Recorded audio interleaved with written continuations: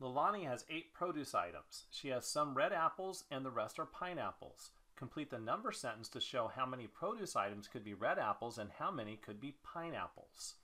So blank number of red apples plus pineapples equals 8 produce items. We're going to use this grid. This grid has 8 squares, and the 8 squares represents the produce items. Let's count the squares. 1, 2, 3, 4, 5, 6, 7, 8. In this problem, we have red apples,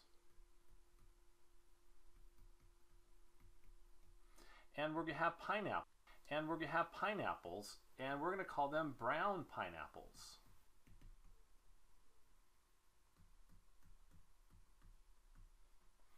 So we get to guess how many red apples we have, and then we'll figure out how many brown apples. So I'm going to guess that we have 3 red apples. So I'm going to shade in the first 3 squares. There's the first 3 squares, and we have 1, 2, 3.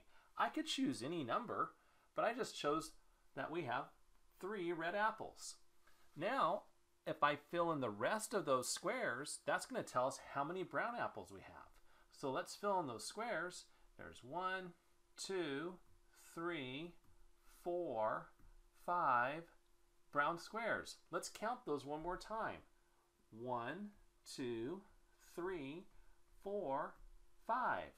That means that we have 5 brown pineapples. And how much fruit do we have altogether? We have 8 produce items. So one answer to this problem could be 3 red apples plus 5 pineapples will equal 8 produce items.